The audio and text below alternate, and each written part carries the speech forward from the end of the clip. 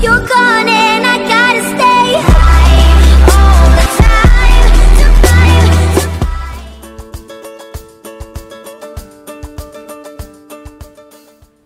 If you think you're the only one with bad breath, then think again.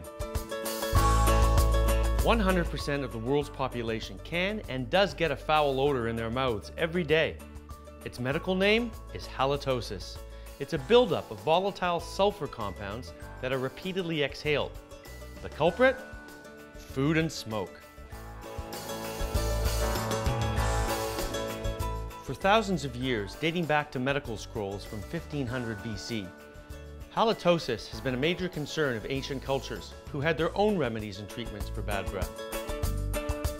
In the Far East, early tongue cleaners consisted of aromatic herbs and spices that could disguise bad breath.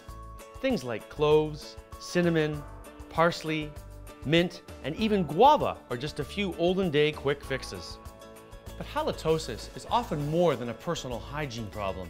It can be related to health problems such as diabetes and acid reflux, and we often end up blaming and even ostracizing the sufferer.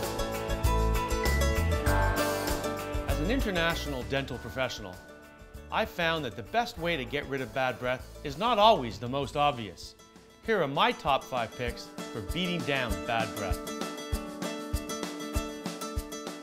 Toss the cigarettes. Just say no to garlic, onions, and cabbage. Swish the mouthwash and pop a breath mint. Brush and floss after every meal and scrape your tongue at least once a day. And the #1 way to make a mouth smell good for a full 24 hours? Dab a few drops of tea tree oil or peppermint oil on your tongue. I'm Dr. Gary Glassman, and no appointments necessary for good oral health.